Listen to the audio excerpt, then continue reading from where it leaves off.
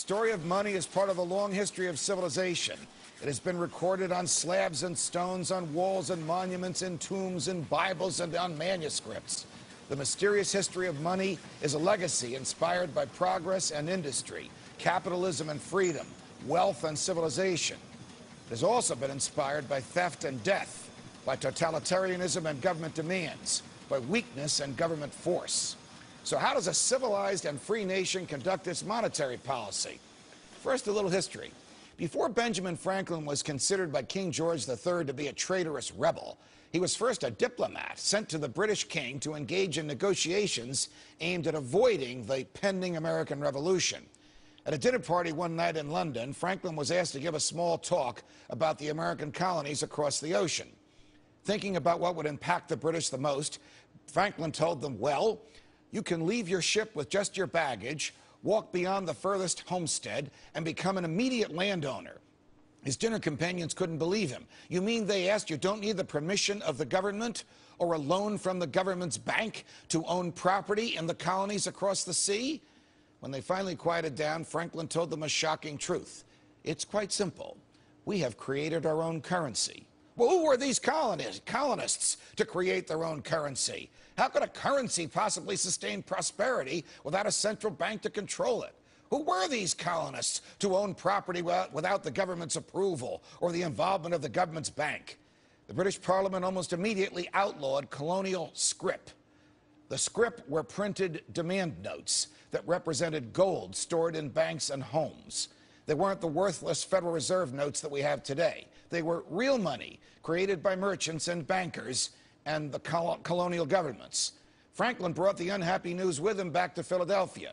Later, he would be known to say, you know, we would gladly have borne the little tax on tea and other matters had it not been they took from us our money, which, when they took it, created great unemployment and dissatisfaction within a year. The poorhouses were filled. The hungry and the homeless walked the streets everywhere.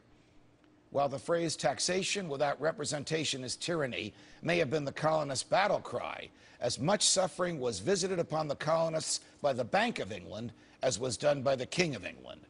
So you see, one of the founders of the United States of America had no difficulty whatsoever identifying the root cause of misery in the colonies: central banks controlling money. But Americans today know precious little about money and how it is used against us. You hear me speak often on Freedom Watch about debt and taxes, about gold and the Federal Reserve. Here's a little Economics 101. The topics dealing with issues of taxing and spending are what's known as fiscal policy, and the topics dealing with issues of inflation, the Fed, and the creation of money itself are what's known as monetary policy. Monetary policy is about how money is created, and fiscal policy is where it's destroyed by the government. It's not enough that Congress and the government destroy the fruits of our labors and consume them with wasteful spending and thieving taxation. But the manner in which money is created by the Federal Reserve out of thin air, with no gold or anything of value to back it, is abhorrent, immoral, unconstitutional, and quite simply un-American. If you or I printed cash in our basements and used it in voluntary transactions, we'd go to jail. The Constitution says that only Congress can coin money and set its value. So how did this private bank get to print our money? The government gets its powers from the consent of the governed. We didn't give that power to a private bank. In America today, we have a private central bank with the monopoly power of printing money. It is an unelected, secretive, and dangerous institution that manipulates the economy by destroying the purchasing power of those who work and save and transferring it to those who kill and steal, tax and destroy. What is it? You know, it's the Federal Reserve. Twice before, we had national banks that were abolished by Congress. But the creature from Jekyll Island, that's the place off the coast of Georgia where the Federal Reserve was hatched, lives on today, risen from the grave, and now intent on devaluing our future and keeping Americans in the dark about the truth of where their money comes from. Don't let any fancy talk from the New York Times or the liberal media or Treasury Secretary Geithner fool you. The federal government, that would be you and me, the American taxpayer, borrows money from the Federal Reserve and must repay that money with interest.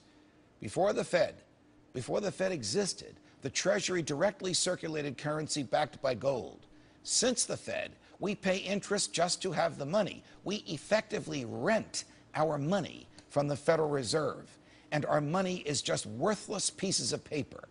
Does it make any sense that if we can't pay our bills with the money we have already rented from the Fed, that we should rent more money from the Fed? Of course not.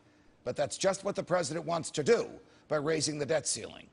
If the American people ever wish to regain control of the government, we need to understand the monetary system, and we need to alter materially the banking system so as to replace our debt-based, money-out-of-thin-air economy with an economy based on production, on savings, on capitalism, and on competition. Only then can true prosperity return.